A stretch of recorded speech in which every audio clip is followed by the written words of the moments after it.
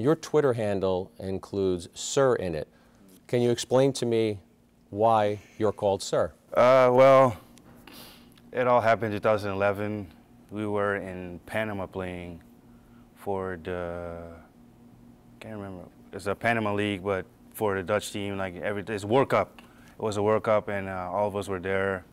And then we played against 16 teams. We won 15 games and we lost one.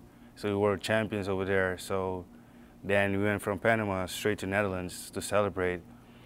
And instead of handing us money and all that stuff, they decided to knight us. So for me, that was really great. So you are royalty. You are knighted. You are knighted Sir Didi Gregorius. This is not just some nickname you've attached to your Twitter account. No.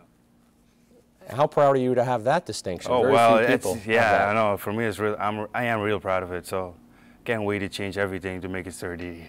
Now, when you get announced at a game, would you prefer to be announced as Sir Didi Gregorius? You want just Didi Gregorius? Yeah, Didi Gregorius. Okay. How about Twitter? Do you get a kick out of interacting with people on Twitter? Sometimes I do that just for fun, and you know, just get to know people too. I like doing that sometimes too, like because they don't get to interact that much with people sometimes, or just send something to you. Some people don't reply. I don't reply every time because I'm not on Twitter that much. But when I'm on there, I post something and they reply. They talk about it, and then sometimes I reply back to them. So. I mentioned before you did the picture with Jeter. I'm going to throw a hypothetical out to you. CC Sabathia, who you've already met, says, "Hey, Didi, I really like that picture of Jeter. Can you do one of me?" How much pressure would that be for you to have to do a picture of CC then? I don't think it's going to be a pressure, you know.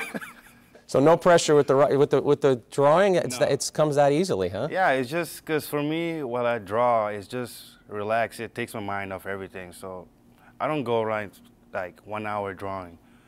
When I draw something, it's gonna be like at least 5 or 6 hours. So it's just sometimes I draw it at night or whatever. You got a day off, wake up, draw or whatever.